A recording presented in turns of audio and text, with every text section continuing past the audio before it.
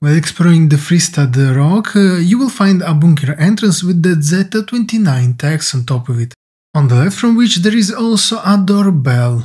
To get inside, turn around and go down to the right, where you will find a cave entrance between the bunker and the mountain, at the end of which you will notice a vent you can use in order to enter inside the building.